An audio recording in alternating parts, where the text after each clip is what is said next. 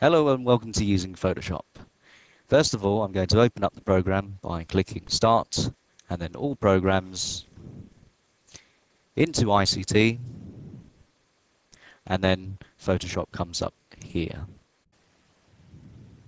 Now that we've come into Photoshop, we are going to make a new window. We do so by clicking onto File and then onto New. You will notice that if we want to create the work for the students, we must change pixels by clicking on the drop-down arrow, and we change pixels to centimeters on the width, and also we adjust that onto the height.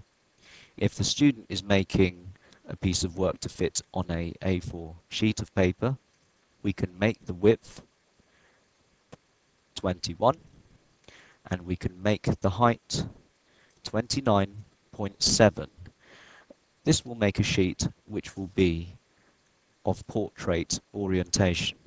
So the width will be 21, the height will be 29.7. If you want it to be landscape, you switch the numbers around, so then that means the width would become 29.7, the height would become 21. We should also give our file a name, so that means we know what it is. So in this example, I will call it Egyptian head, and enter the name just there.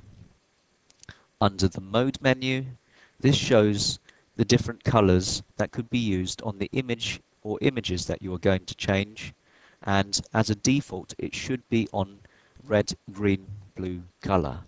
If there are problems where you edit images, it may be because it's set at grayscale.